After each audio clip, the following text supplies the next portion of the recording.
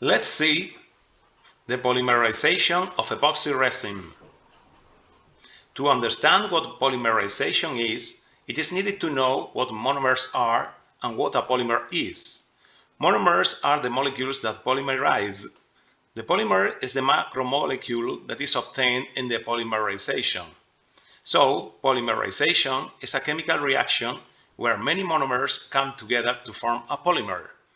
There are two types of polymers, homopolymers and copolymers.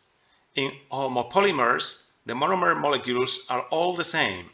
In copolymers, the monomer molecules are different. An example of a homopolymer is polyethylene. Many ethylene molecules join together to form polyethylene. An example of a copolymer is the polymer obtained with the epoxy resin.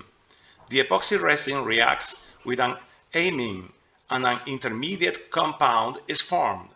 This intermediate compound can react through the nitrogen, through a radical, or through another radical with another epoxy group, or with another amine group, and so on. The result is a three-dimensional macromolecule that forms a hard solid. Our polymerization needs a component A and a component B. In a glass, add a certain amount of component A.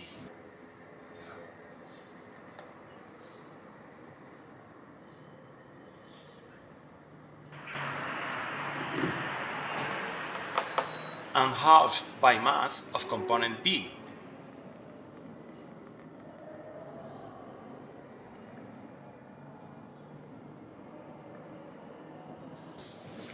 Stir for 3 minutes.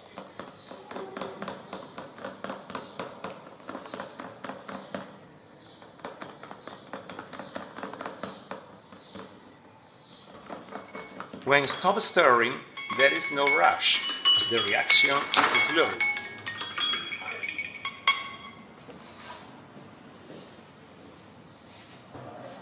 A mold is needed, which must be plastic or glass. Add resin to a little less than the capacity of the glass. After 2 hours, the resin has hardened.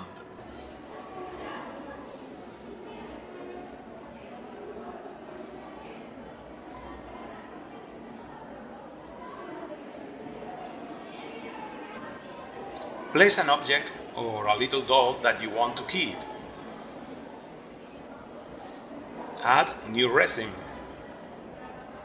Within half an hour, the mixture becomes hot, which is a sign that it is reacting. When stirring with the rod, air bubbles have formed. They should not worry us, because they go up and eliminate themselves. They rise slowly due to the viscosity of the mixture.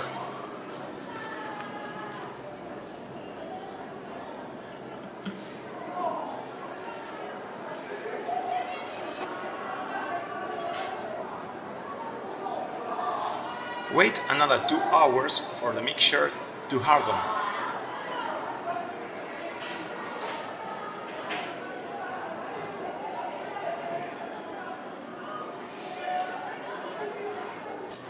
If the mold is plastic, it can be peeled off.